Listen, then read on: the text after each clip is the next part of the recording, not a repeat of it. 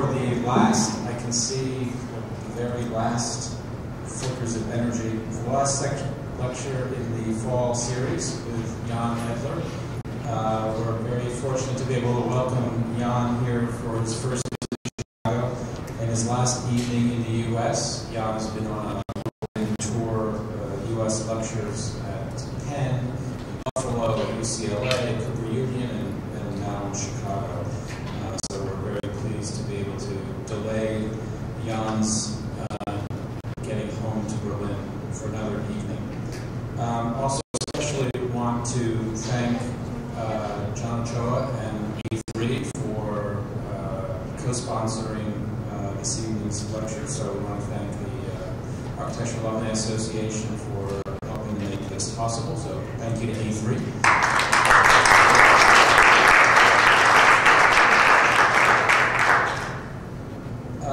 Just a couple of the facts and we'll get into the lecture, and hopefully the final pressure will dissipate and more people will come down from the studio. Jan studied architecture at the Technical University in Aachen and then at the Bartlett School of Architecture in London. In 2000, Jan co-founded the Berlin-based firm Realities United, or Real U, with his brother Tim. Soon after founding the firm, they realized what I'm sure most of you know is the internationally acclaimed light and media facade at the Kunsthaus in Graz. In addition to Peter Cook, Realities United has also collaborated with Bjarke Ingels, Koen Pimmelblau, Norman Foster, and a string of others in terms of extending the possibilities and methods of architecture as a medium of communication and information relay. In addition to those collaborations, Realities United has won the Hans Schaefer Prize from the Association of German Architects, the Golden Nail, which is the English translation, the highest award given by the Art Directors Club, and the work has been exhibited in many exhibitions, including Venice Biennale, the Vitra Design Museum, and the Kunstmuseum in Stuttgart. In addition to practice, Jan has also taught at the Bauhaus in Dessau, the TU in Berlin, and the Pasadena Art College Art Center in Los Angeles. Given that it's the end, we won't belabor this anymore and get to the main event, but just to say that, Jan and Tim's work, I think, is very significant for some of the research that's happening at the school, in particular on the issues of architecture as a community medium and the way in which it solicits and engages audiences both in terms of the exterior but also in terms of the interior, and really continues some of the themes that a year ago even Alejandro Zaire Polo was talking about, the politics of the envelope.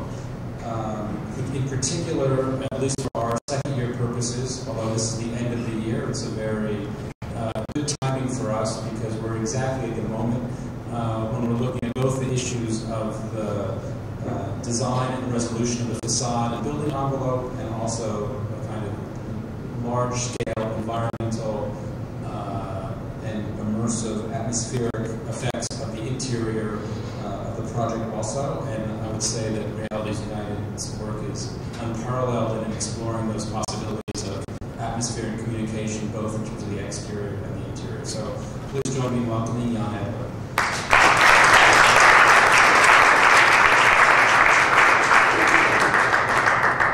Thanks a lot. To make that happen, I'm very pleased to be here. Thanks to the sponsors. Thanks for believing in me.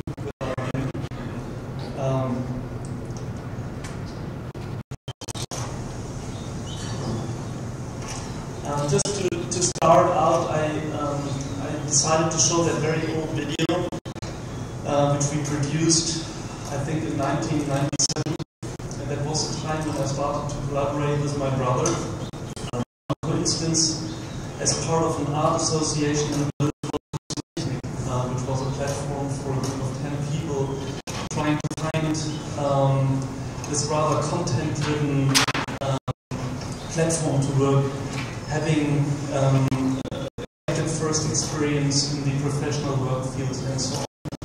Architects, artists, designers, and so on. And it kind of shows a bit why we decided to call our office Reality United. Basically, at that time, we were interested in phenomena which we would face by combining like the real world as trained architects, we are interested in the real world, and phenomena coming from the data world. It was also connected to like the obvious .com thing going on, so a lot of hype about internet and things like that, and everybody was talking about virtual reality, and we thought, you know, virtual reality, we're doing it, we should rather look for the real thing and become part of the space surrounding us. So in a way it shows maybe like this futuristic idea for having a computer interface to deal with data in space. It's very abstract, but on the other hand it leads to developments which we are facing right now.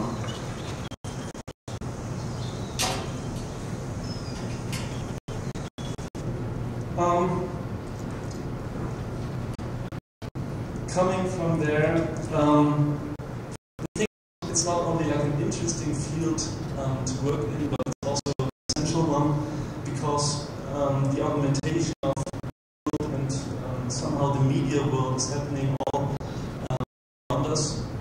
Just a few examples.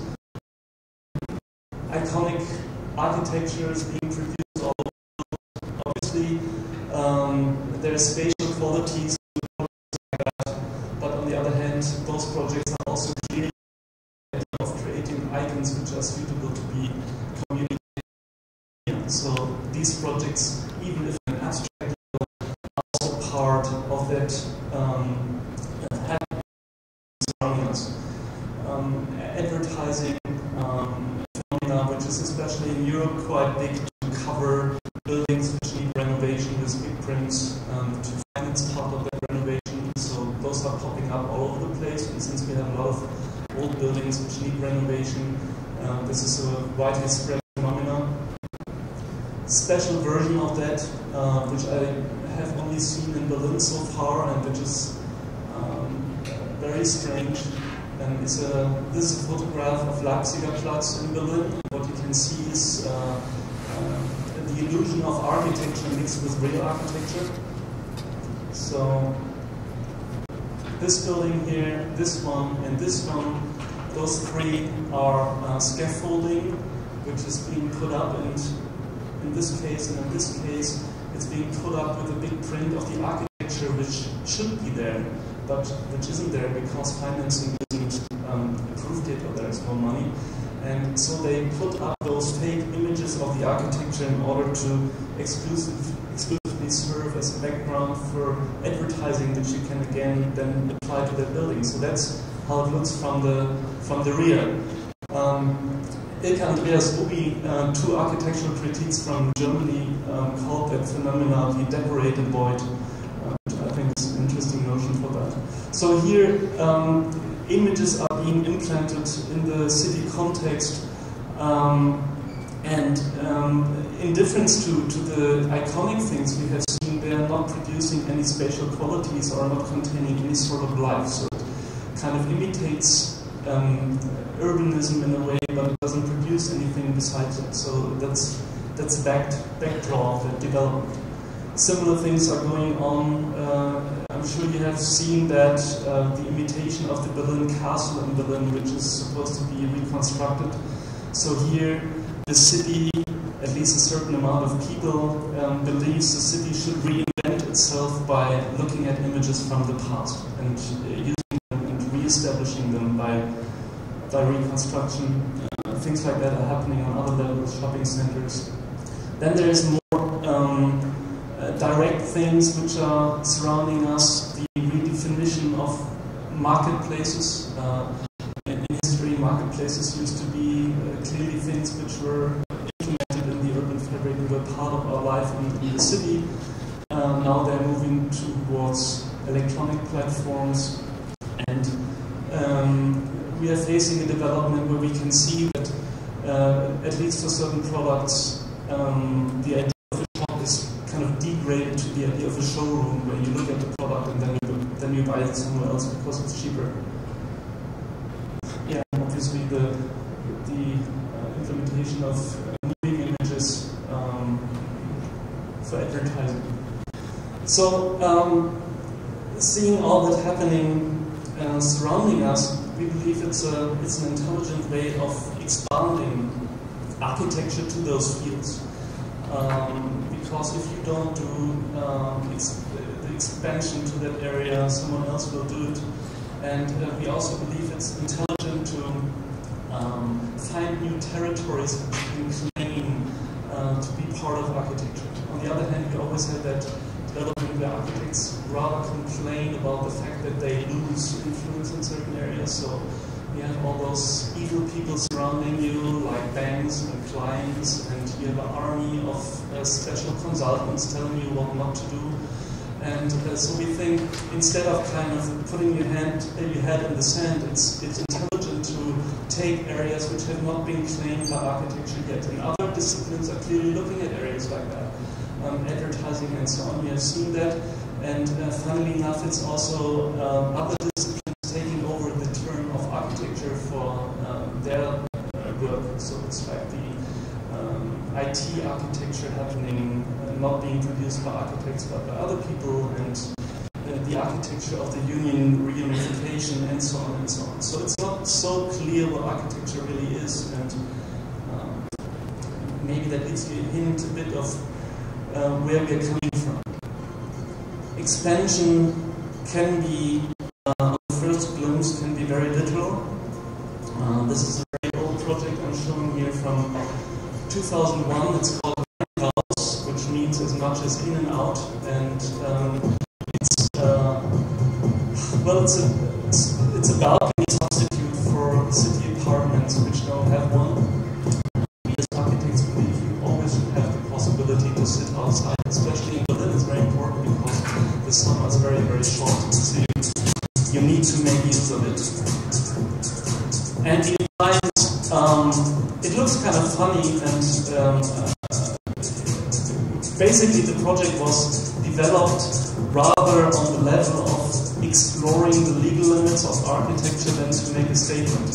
So that's why the construction is carried all the way to the inside underneath the window and is not touching the facade. And this way it is kind of positioning that device outside the influence of building authorities or landlords, because you're not doing something wrong, you know, it's only temporarily, and you're not hurting the architecture from the outside. And looking back, I mean, it's an old project now, looking back 7 years, back at that time it was that excitement to look at that political dimension behind that project. And today, sometimes we believe maybe it's kind of also a hint to what was going to come afterwards in our practice, which is about communication in architecture, because maybe it's more like a one-pixel media facade. Because I imagine that anyone who would buy a device like that is quite into communicating with a neighbor.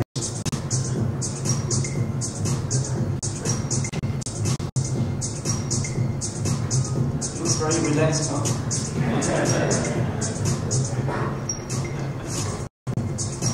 You see that rope? Actually, it's very, very safe.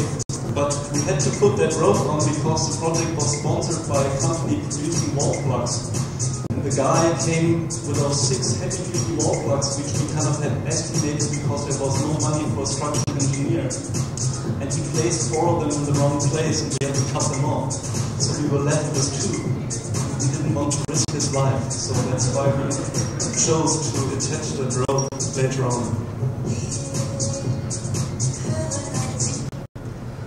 It's enough of that old stuff. Coming back, I touched the notion of communication. You've heard, like our office, the first project which got kind of well known is BIG's communicative display scheme for the Kunsthaus in Graz.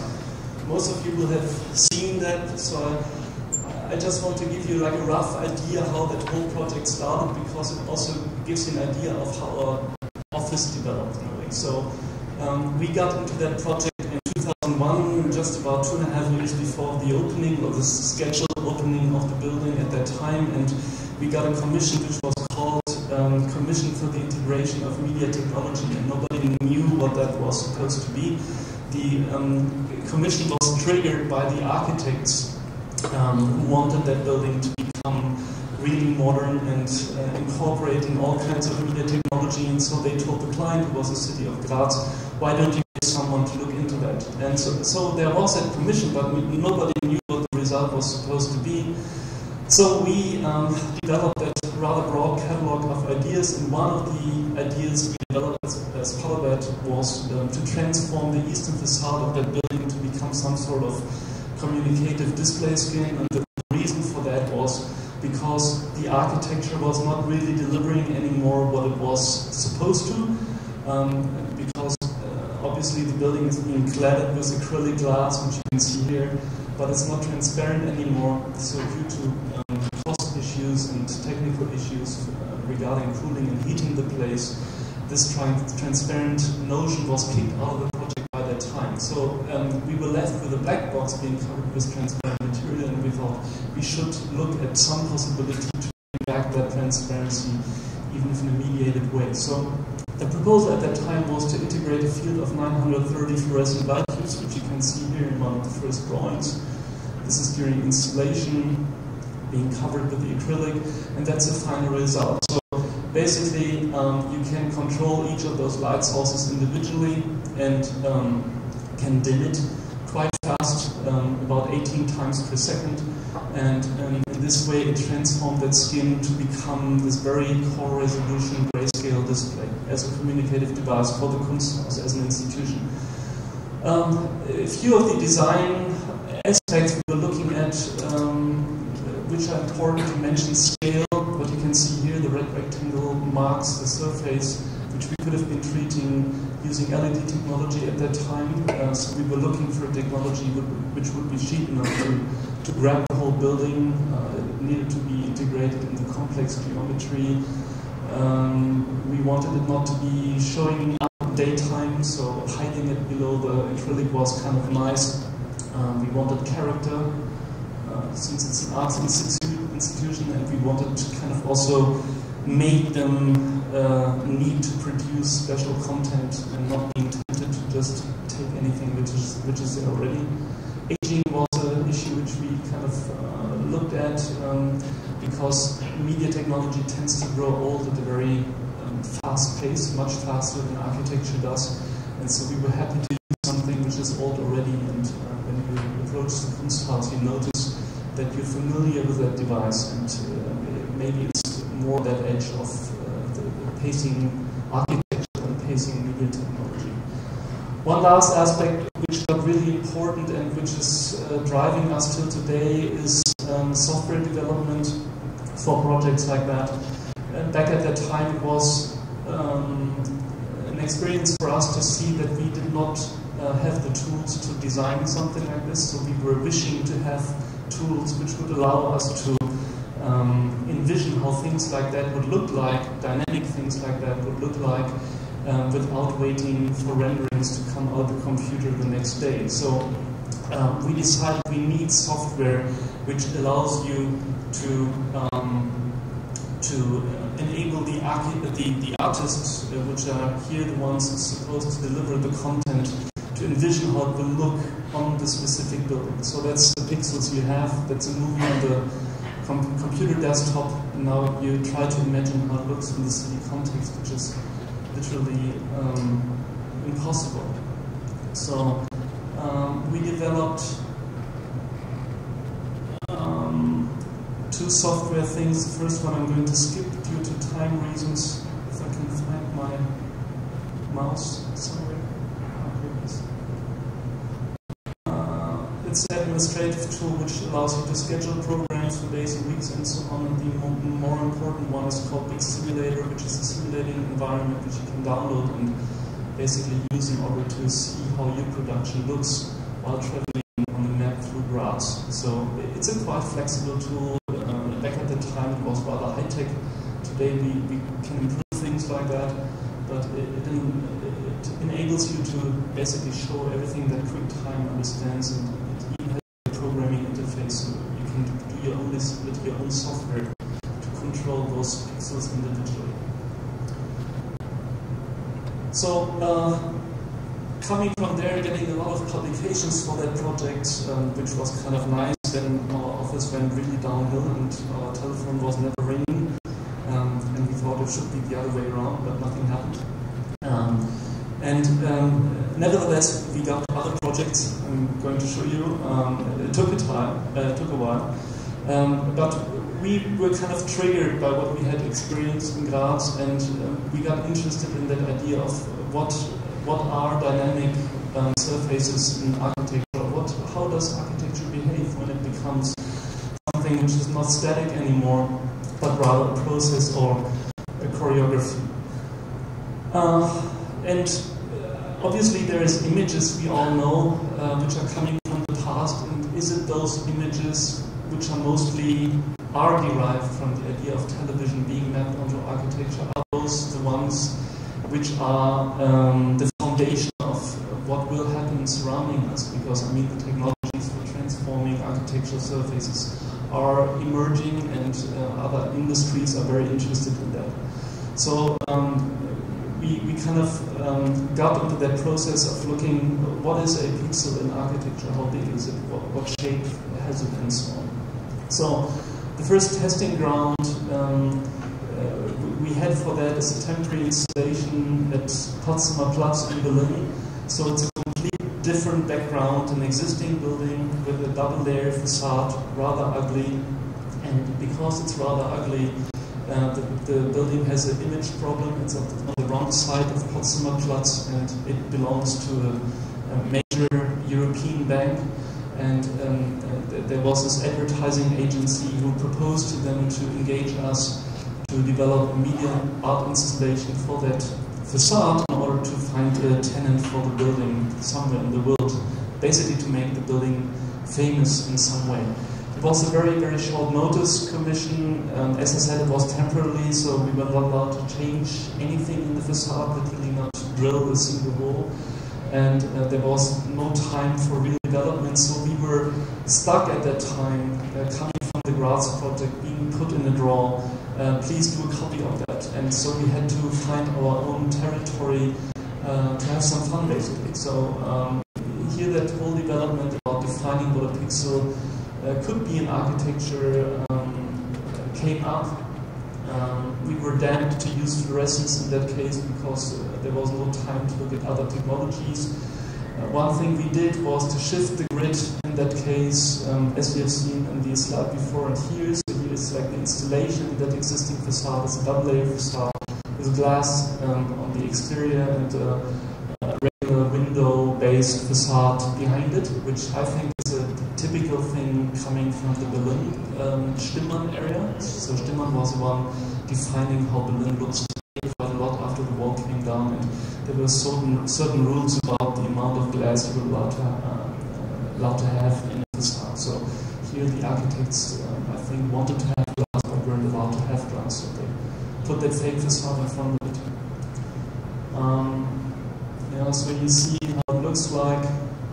We started mixing different pixel formats. It was not only circular fluorescent light tubes, but also pairs of straight ones, looking at different densities, distributions of pixels within the facade. Color became an issue because the facade is transparent and not translucent, but we knew that we would need some sort of light distribution in the facade. Based on the 30 degrees, we introduced to place the pixels.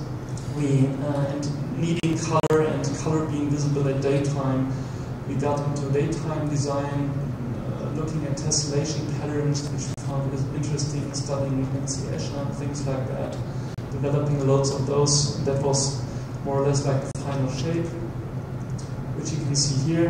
And since I skipped showing a movie about the Graz project, I'll show you a few moving images of that one.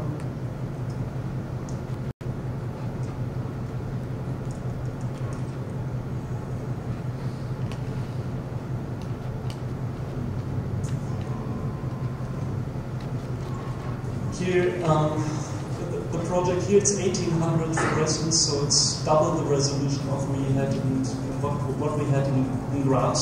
So for our conditions, that's quite a lot. It's still very, very little, and it still requires you to produce special content, especially regarding that strange shape of the screen. As you can see, it's not like 4:3 or 16:9, but this is this shape. It's like an icon which is visible at daytime. And here the facade, similar to the Graz project, was used as a platform for artistic productions. The difference here was more money because the bank was a client, so basically a set of curators were commissioned to then again commission artists to produce pieces, and those pieces were shown for 4 weeks each on the facade. There was a whole big discussion about showing commercials on there as well, and we had a long discussion about telling them it's not a good idea to show commercials if you want to market the place, because the press will not write about it. So there was only 4 weeks during the 18 months when the installation was up there, when it was used for commercials, and that was the Soccer World Championships, which we thought was okay because it was everything was crazy during the time, and so it was within limits, you can say. I'm going to skip talking about content at that point in detail. I'll get back to that later on. Scroll through there a bit so you get the idea. And then moving on. Sorry for pushing time-wise, but I'm just having done so many lectures now. I know that I have too many images. So. Yeah, so here's a list of artists who were involved. The most famous one, actually, most famous one. Oh yeah, Terry Gilliam was the most famous one who took part, but actually I think his piece was really shit. Didn't work at all. Well, anyhow, continuing from there, what is a pixel? There's a lot of experiments going on. This was like, for instance, I just chose to show those images, although they're completely taken out of the context, but I kind of like them because they show how to look at the technical side again. What does the pixel do to like the readability of an image, different densities, orientations, and shapes of pixels? Here, in collaboration with Christian Möller for an airport in San Jose, but the project is not happening. Very short notice project together with Mass Buddies, Min Suk Cho from Korea, and a temporary installation which was up for 5 days in Seoul this year. Absolutely crazy, and it didn't work. And then kind of moving towards projects where we're gaining territory. One project is called Illuma. The working title was UIC for Urban Entertainment Center. A project we developed for Wuha Architects, a young Singaporean based practice, quite big. They're doing a lot of residential projects, and they approached us with one of their first commercial developments in Singapore. It's supposed to be a mixture of shopping, nightlife, and restaurants in the Bugis district, downtown Singapore. And they approached us with a design where like half of the building was cladded in glass in front of like a non-transparent wall, and they told us, well, we did that so you can put your fluorescent lights behind that. So that's a typical thing that happens to us if you're once pigeonholed. And so we persuaded them, luckily, to give us a budget for the glass facade, and told them, why don't we try to develop something which is a bit more architectural, and we don't have that stupid glass which doesn't do anything besides hiding fluorescence. And we developed a system with 3 acrylic or plastic elements, really, which you can see here in an early rendering. So you have those 3 elements, we call it the main pill, the angle, and the tap, and by adding them to each other, you have this modular system to cover the facade. It's an undulating facade in different densities and configurations. Those pills come as an intelligent version, how we call it, and a non-intelligent version, the difference basically is that the intelligent ones kind of know or have the capability to show medianness because they have compact fluorescent light tubes inside in a density of 6 at the most in one of those main pills, but there's also lower resolution ones. And they come in different print densities. So here's a 1 to 10 scale model, which we made for the client. So you see part of the pills are treated with a print in order to distribute the light again, which is in those areas. And you have the clear ones. And you get the idea of that obviously by those aluminum reflectors on the inside, which you can see here in scale 1 to 1, in early prototyping, are not there only to reflect artificial light, but also the sunlight at daytime.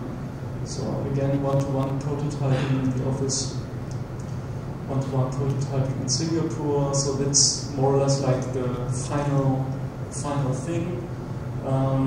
Here's like the main 3, how we call it. So this one has not 7 pixels inside, but only 3. And that's star-shaped reflector. And that's how installation looks like in Singapore. Those images are about 3 weeks old now. So you see, this is like printed pills, half printed, non-printed. They come in those different densities, quite large. We kind of like the project, looking at details, and you might wonder that I haven't shown a single image of the whole building yet. I can't deny that I always keep that to the last image because I think there's some problems still to be resolved. I mean, it's our first project in Asia, so we had to learn a lot regarding communication. It is really hardcore. This is the biggest project we have ever done budget-wise, and also regarding the complexity. Having a system like that being produced in Asia already is a nightmare. And having introduced a system like that, we were very much into developing a whole set or bunch of connecting details to the architecture behind it, and I think we have failed in a lot of areas because we're just ignored. So what you can see, for instance, one thing we were very disappointed about, we have an orthogonal construction behind it because the involved structural engineer said it's not possible to shift it by 30 degrees in those directions, and there's a lot of things like that which in the end kind of makes it a bit difficult. But you see like the pitch black wall behind it, which hopefully becomes repeating as well. And that's a building, and I think it's really amazing to look at it because this is not 2 buildings, it's 1 building made completely new. So that part up here and that part are 1 development, which is I think unthinkable in our dimensions.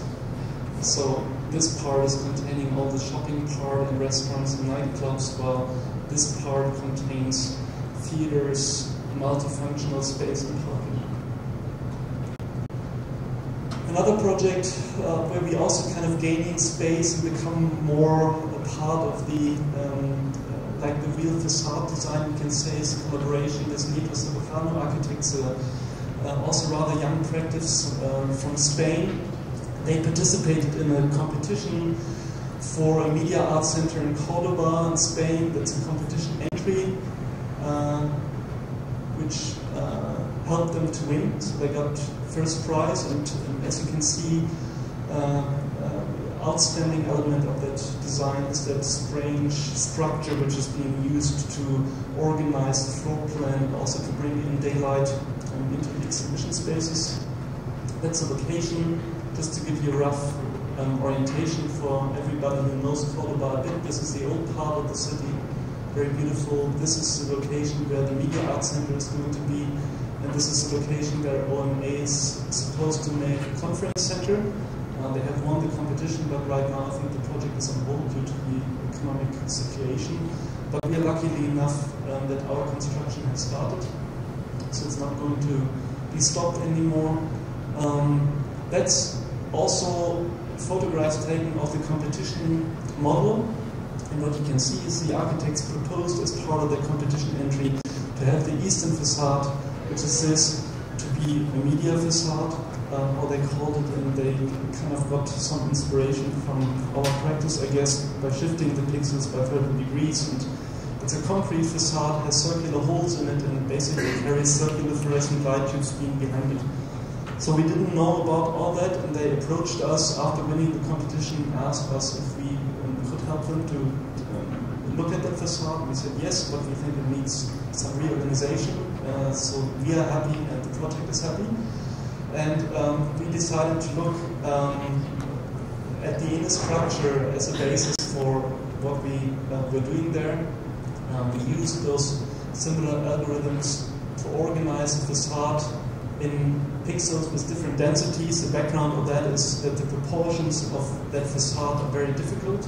So you can imagine you have a lot of pixels which can be parked in that direction, but only very few in this direction, which gives you a setting which is extremely difficult to show content. So we came up with that idea of mixing scales. So the facade has like a high resolution area, which is here, and it has a lower resolution parts surrounding it. And here we're using basically a trick that the human brain helps you to decipher what the whole image is showing, because it, while having a reference here, it helps you to read what's happening here. I'll show that in an animation so you get an idea in a moment. Yeah, and obviously, I mean, the shape of the pixels came from that inner organization. First renderings, skipping to the model. This was the first models which were being made, and this is the second thing we proposed, is to indent the facade, because we knew that perforating the facade, it's a concrete facade, would leave you at night with a black facade with bright dots inside, and we rather need the light on the facade. So we indented it. It's glass fiber reinforced concrete and will be lit from the side, which you can see here. So they work as light reflectors rather than emitting light directly. That's a 1:7.5 scale model which we were allowed to make for the Swiss Architecture Museum, which was kind of nice. It happened after the design and was like a testing ground to see how it works. And that was the first concrete model which was made. As you can see, it's wrong because it has holes here which shouldn't be there, but you get a sense of the finish which should be achieved there. So it's going to be white colored concrete, possibly even a bit lighter than what we have here. And now you get a sense of what I was saying, moving towards like the whole facade design in a way, since it's again similar to the project in Singapore I've shown, a thing which is not only there at nighttime but also daytime, has a very strong reference towards local architecture in Cordoba. And then at nighttime it becomes that working stream for the artists working on the inside. So regarding content here, it's a platform idea. Again, just a few moving images on that.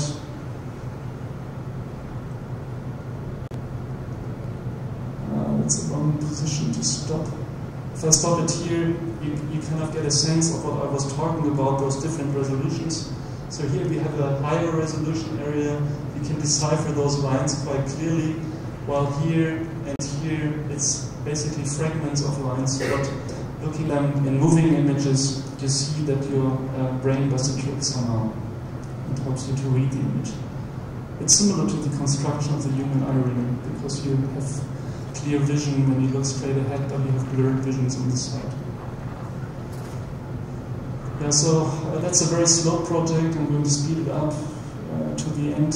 It's slow. It's supposed to be completed by 2011. I just want to show that last bit of the animation, showing the sun cycle, so you get a sense of the different depth which is being achieved by the texture of the facade, which I kind of like.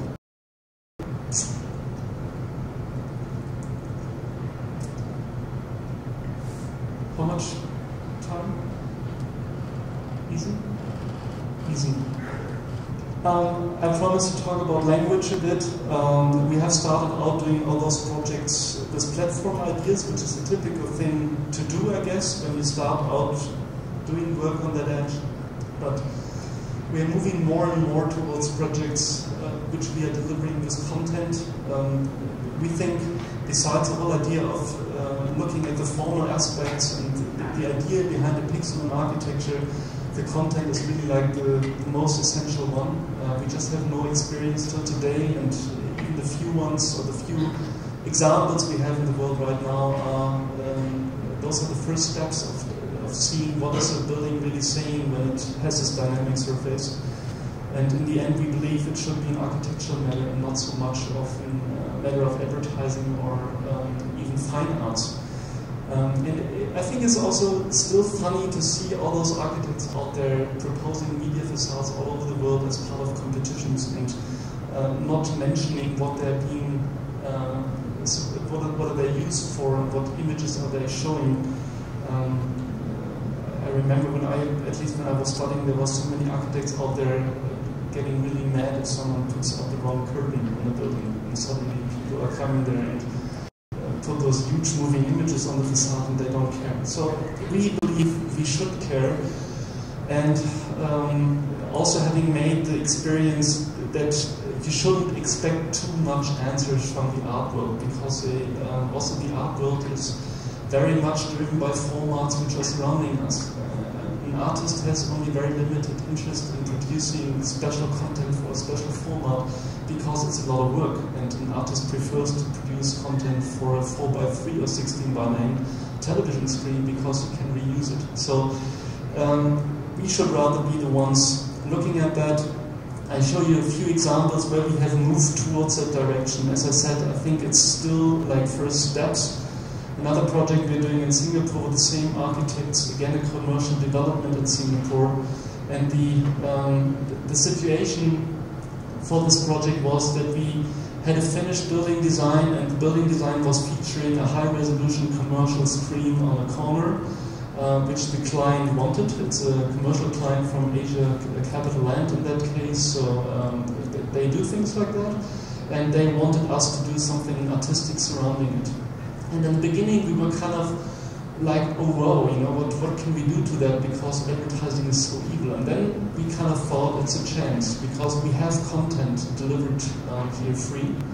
We don't have to take care of it, and why don't we use the content which is there and rather try to concentrate on developing something which would work as a translating unit, because between that high-resolution screen, which is programmed there to suck up all your attention and to forget about the architecture, and rather try to invent something which brings back the notion of architecture and makes you not forget that there's a building surrounding it. So that's a rough proposal in first renderings from 2006. Basically what we did, we opened the facade, which you can see here, by implementing a glass facade with office windows behind it. The outer level of the glass facade carries an array of 500 color pixels in that case, which are used as projectors and which project against the rear wall. And the office windows in the rear wall have roller blinds which are automatically lowered when you're not in the office. So it's like a mixed use thing, and the installation negotiates between those two interests. And the most important part, it's not very architectural in the sense of construction, but the most important part, the software in this case, is a piece which is called Edge processor, which takes the live signal displayed on the high-res screen in the regular mode, which you can see on the top, uses a set of analysis and algorithms to alter the signal and to create this artistic aura surrounding it. And then there's two special modes, which you can see down here. This is called recursive mode, which is for all times when the advertiser himself agrees that his advertisement is shown an extra time for free, and they love free stuff. But in a shake hand situation, we are allowed to use the same algorithms to alter their commercial.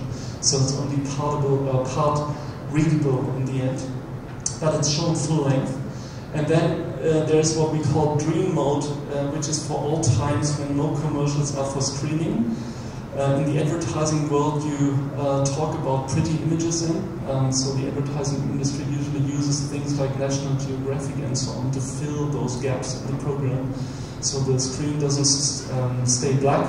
And in dream mode, basically, it's a full video synthesizer. Our machine memorizes everything it has seen in the past. So it's like becoming this ever-growing video archive and puts it together to this very abstract video art piece, you can say. So that's the physical installation is finished. Here a detail of how it looks. So those horizontal bars, which you can see here, slightly staggered. Those are the LED units projecting to the rear. Put a lot of development into the reflector design to have those very square projections. A detail of recursive mode, so you can see that the high-res screen is being influenced by what's going on in the low-res. And here you get a sense of this translation, even if the image is not very good, but making the image become part of that overall architectural thing. The layering of information, so here someone enters the office and the roller blind automatically goes up and the LED units in front of the window are deactivated, so he's not disturbed, and he can work, and you kind of get a sense of what's happening and inside that building. That's dream mode. I'll give you just a glimpse of how it looks like. As I said, it's still kind of not really finished, so it needs a finishing touches on the software, but you get the idea. It's very hard to take images and video of things like that, by the way, because you always will have problems regarding the lighting. So if you concentrate on the high-res screen, the rest will be dark, and the other way around.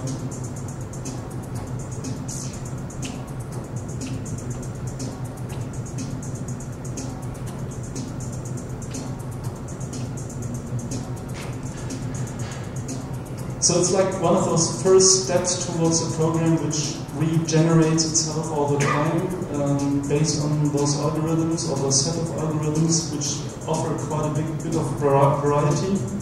And obviously the content changes all the time.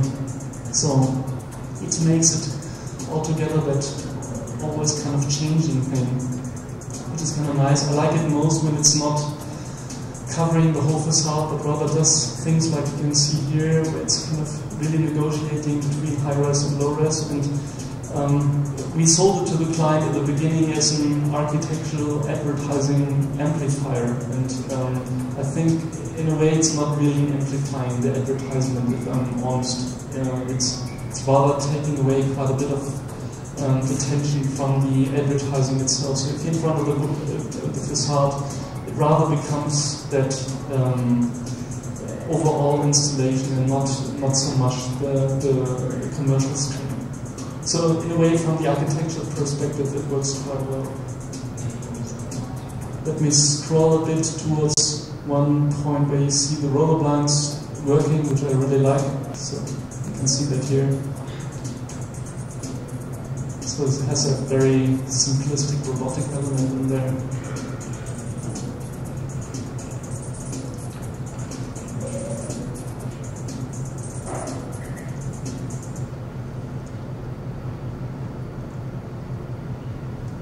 Another project regarding content and not involving light this time. We're also doing things without light, yes. It's a project called Museum X, which we did in Mönchengladbach. We're very proud of that project. It was a lot of fun. This is the background of the project. Most of you will probably know that. It's the famous Museum Abteilwerk by Hans Hollein. And it's a very, very special building, a very special museum, because it was one of the first museums in the world developed and understood as being a catalyst. So not anymore that treasury box in the city, more or less disconnected from the city, but rather working as an interface with the city and being informed by the city and re-informing the city surrounding it. And that's also one of the reasons why Frank Gehry, for instance, is always referring to that building as the breeding point of the Bilbao effect. So it is kind of like an important place, although you might not know Mönchengladbach itself. It's a very small town, a bit west of Düsseldorf and Cologne. Small town, 250,000 inhabitants. And they're not doing particularly well. It's a quite ugly city. Was destroyed a lot during the Second World War, and they couldn't handle the stuff they were keeping from that time. And this is the former theater building, which is just a few hundred meters away from the museum. We got a commission by Susanne Titz, who's running the Museum of Thalberg in Mönchengladbach, and she commissioned us to develop a sign for that museum because the museum had to be closed. It had to be closed because it needed renovation. So it was off the city platform for about a year, and she was afraid, since visitor numbers were going downhill already, she was afraid that this year of closure would kind of do the rest.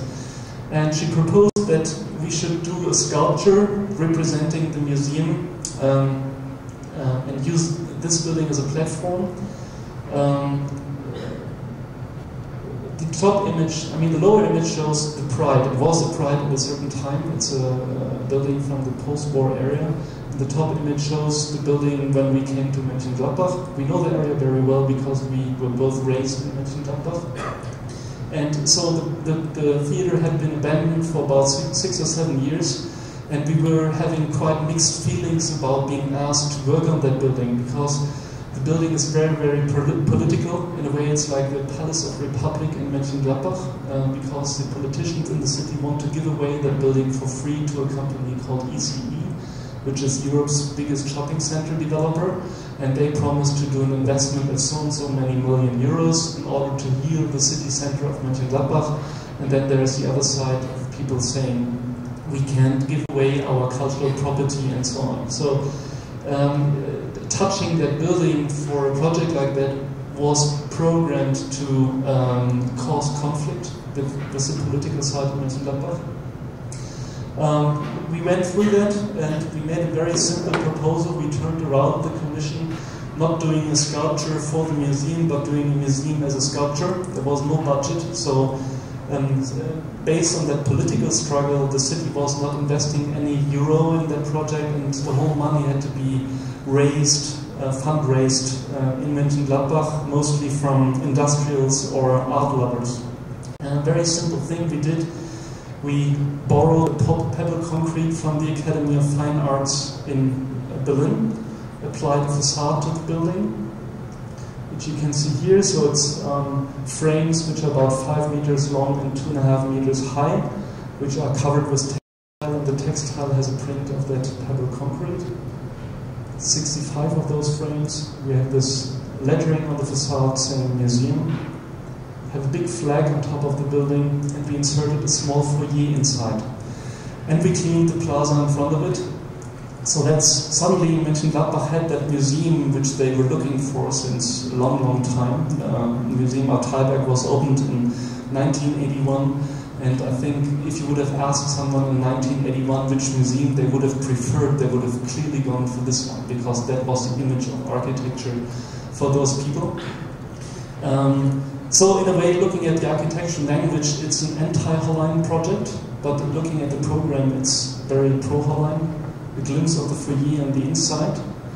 So it had everything a museum has. It was open 6 days a week from Tuesday to Sunday, but it didn't have a single piece of artwork inside. So it was empty. It was 65,000 cubic meters of empty space. But the project got so much momentum that the mayor of Mönchengladbach opened it as the new museum of the city, which you can see here. Although no art was inside, he didn't mention that. This is Susanne Titz, the director of the museum. This is my brother, by the way, cutting the red ribbon. And something really spooky happened, because this museum had more visitors than the Hans Hollein Museum. So it became the catalyst for this discussion in the city about the future of its inner city center. So in a way, this is very much media architecture. It's just presenting one image for a period of 1 year, not changing, but this is media-esque element in the city and working as such. So it's also very much in contradiction to those images I've shown from Leipziger Platz in Berlin, where they imitate architecture to present or to stage advertising, but not producing any sort of city life behind it. I think I'm just kind of doing this one very quickly. The competition we did this year with Bjarke Ingels, who I think was here last semester. We have enjoyed that very much. He approached us for a competition in Abu Dhabi for a temporary art structure, which was an invited competition, so I think it was Jeroban and big as like the free ride ticket in that competition. We did not win, by the way.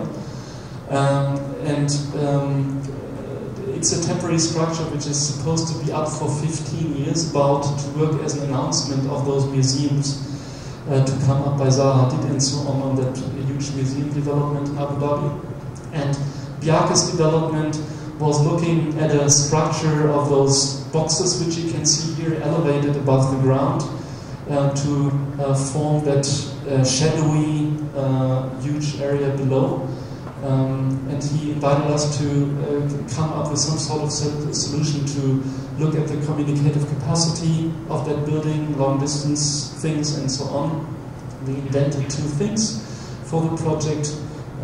One which we call Trivision, again, or which is called Trivision, it's not our invention, that name.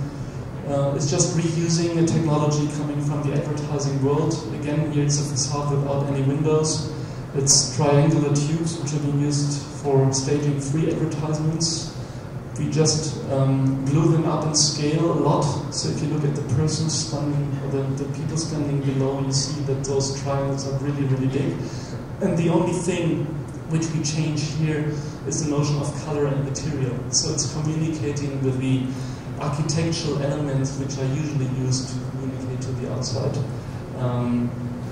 But very powerful and very monolithic in a way. So it's becoming this very large color-changing structure. So that's more like for the intermediate distance of that project. And the second element, more playful, is what you can see above. It's a cloud. Here's the detail of that thing. We even developed a mechanical solution to go around the corner with those Trivision elements. And the second element is a cloud. Here you can see some images from the design development from our practice, where we were looking at the idea of having a long distance sign and providing shadow, looking back at Bjarke's design, shadow to the entrance courtyards which are placed on the upper level. So you come from downstairs, from the shadowy exhibition, outside exhibition, move upwards to the courtyard, and the courtyard is being shadowed by a cloud which moves with the sun, so it's a flying structure. And then got into ideas of you can walk on clouds and so on. We kind of thought it's nice to have the cloud in Abu Dhabi. They haven't got so many clouds. This brings me to the end. Anyhow, because that is something we're very much interested in right now, is using what we call anyhow technologies. Technologies which are part of architecture but which are usually not used to form the aesthetic expression of architecture. I'm not going to go into detail. That's installation we did for Artist Space. You'll understand a bit more why I actually wanted to show it, but it's a lighting system as a sculpture in that case for a room in Artist Space in New York, which lights the room and shows the minutes of the hour at the same time. So it's a mixture of information display and lighting device. And it's more or less developed as something which is coming out of this Nix project. Nix is a German word for nothing. And that has been a research project we have been working on for quite a while now, and which we then further developed as part of the European Central Bank project of Koop-Himmelblau. This is clearly about anyhow technology in this case, and you have beautiful examples of that in Chicago. If you look at all those high-rise buildings, the lighting systems in a high-rise building which is fully glazed and which has office use. So we are interested in using those as some sort of choreography to be staged to form a three-dimensional lighting volume. First I want to show you a very early rendering how this might look like and work.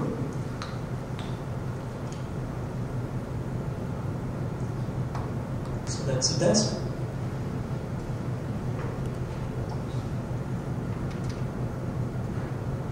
Everybody has gone home. Obviously, the aesthetic computer takes over control.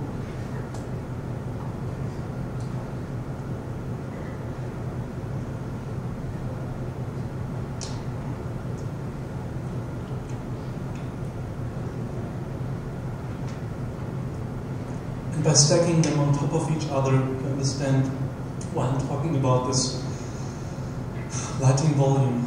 So it's rather like this very abstract thing. And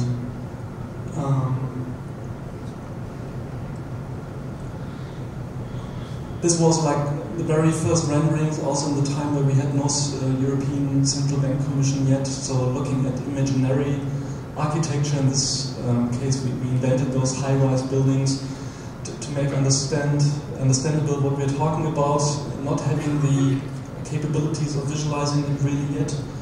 But we chose 3 buildings in that case in order to illustrate that obviously it would be a perfect project to incorporate several buildings at the same time. And then for the European Central Bank, we had the chance to further elaborate on that and to develop specialized software to visualize it. This is a music video. I'm going to show it as a music video as well. Otherwise, it kind of loses part of the quality. So that's the board members' presentation to persuade them to do that in Frankfurt. The background really on that was that Koop-Himmelblau was afraid of the big euro sign, which could be requested by the board to be put on top of that high-rise building in Frankfurt.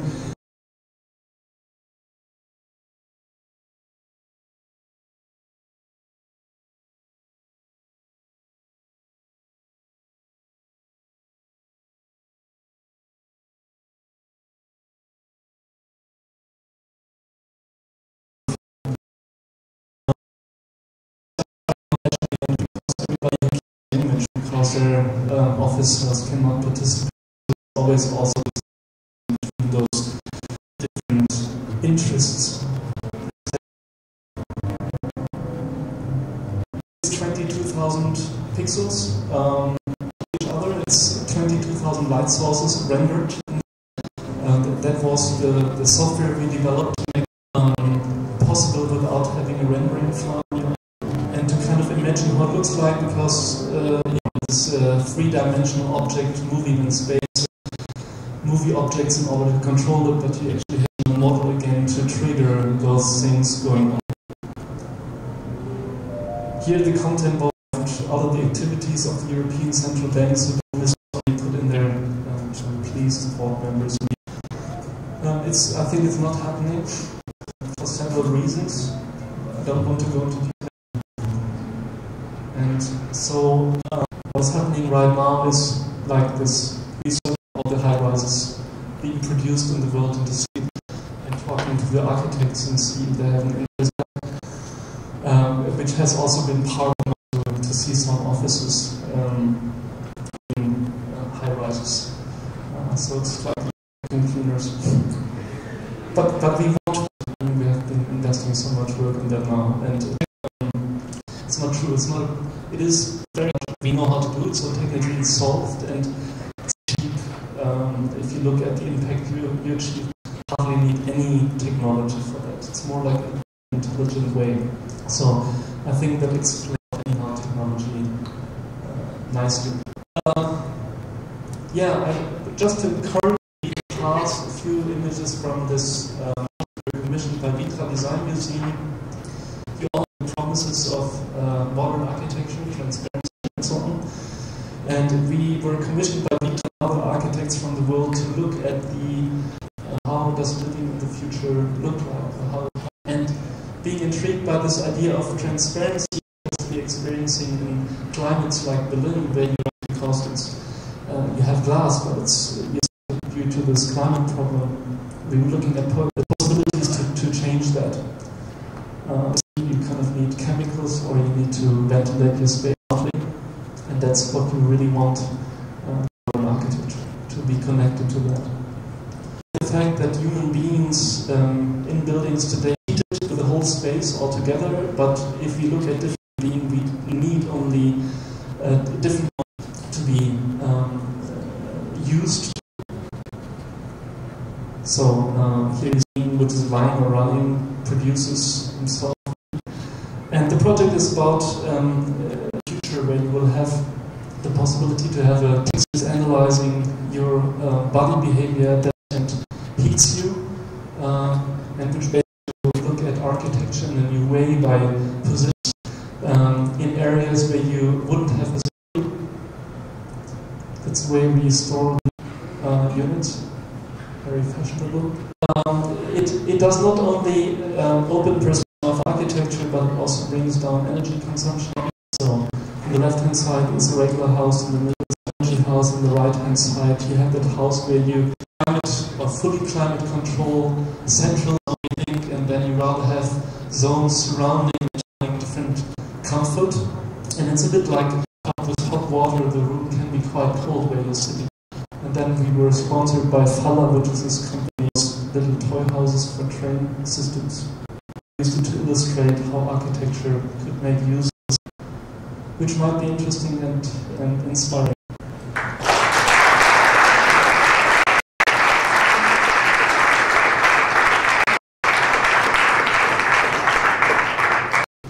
Any questions? You're very welcome.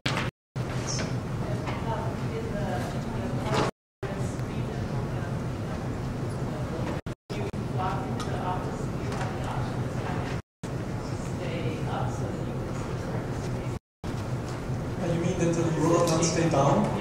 Theoretically, yes, but the client is really hardcore on things like this. He says, I'm putting it down, you know, because then all of a sudden all the people really is much nicer to look outside.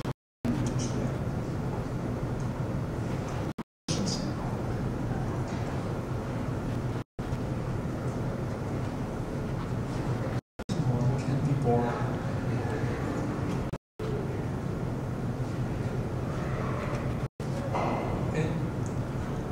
Thank you.